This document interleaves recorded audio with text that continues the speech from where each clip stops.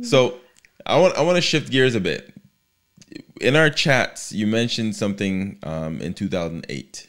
You went through a traumatic Mhm. experience. Yeah. Talk to me about that. What happened there? 2008. I was shot. How did that happen? Simplest terms. Like, yeah, I was shot.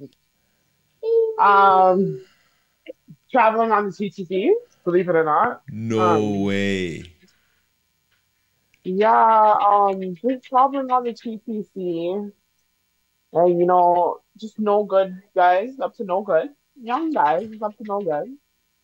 Because back it still happens, but like back in those days, that those types of stuff was happening. Like you find randoms, Yeah, yeah. people from these different neighborhoods, like on the train, just up to no good. And it was just one of those days, up to no good. And it was a situation where like one person tried to holler at me, and I Mm. swerved, I curveballed them, and the next friend started to egg on a situation. It Oh, was dumb, honestly. Like, long story short, it was dumb. And basically, it was a thing where it led to one person hitting me. And you know me, yeah, I don't care if you're a man or a female. I don't care. I'm gonna yeah, fight you. yeah. So I threw down.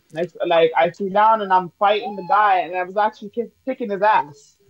Wow. And so while that's happening, I had a best friend at the time too that was with me. So she was jumping in, and they attacked her, and she's not like a fighter like me. Yeah, But I'll tell you this, she's a soldier, because when I say she holds on for dear life, like she would not let go of those guys. I'll never forget it. She would not let go. No matter wow. how they hit her, kicked her, she would not let go.